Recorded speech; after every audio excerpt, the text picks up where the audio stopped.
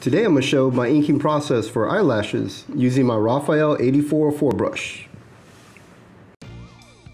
My name is Jimmy Reyes and I'm a professional comic book inker. Welcome to my channel where I share tips, techniques, and an inside look at my inking process. So an eyelash is simply a lash, and it's one of the hairs that grow on the edge of the eyelid. Eyelashes are there to protect your eye from debris, dirt, things. It acts like whiskers on a cat or a mouse. It's a warning system to let you know that insects or dust or things are blowing into the eye and protect your eye. It's kind of like a spidey sense. So some artists will simplify the eyelashes and they don't draw every single individual lash. Some artists will draw them as one big chunk of hair, and they'll simplify it. And so depending on your artist and the art style, that's going to dictate on how you ink the eyelash, or even hairs, even eyebrows and things. So with Andy Kubert and his art style, he tends to draw some of the eyelashes in there, and he chunks up a lot of them in there. And that saves time because you don't really have to put in every little individual detail.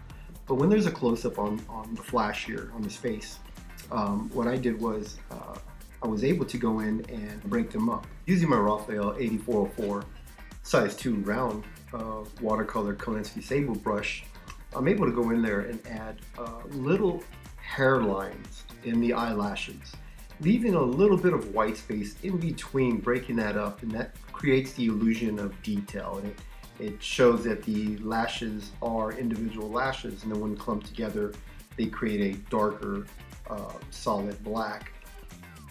The reason that I chose to ink all the hair on this page with the brush is that it gives me an organic look. I'm able to bounce my line, gives me a softer line than the nib does. With my nib, I'm very comfortable creating angular lines, sharp, clean lines with the nib.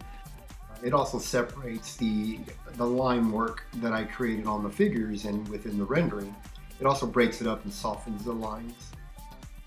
So you want to keep in mind what detail that is in an eyelash, little things, but at the same time you don't want to go in and create too much detail and over render and worry about all the fine little line work and detail, because you want to keep in mind the drawing as a whole and not get lost in all the little details, because you do want to help enhance the line work and add a little bit of detail, and know when to pull back.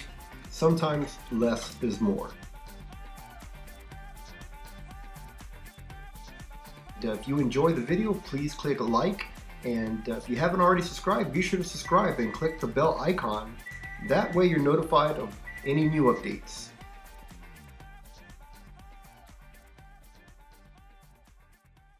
And you can follow me on Twitter.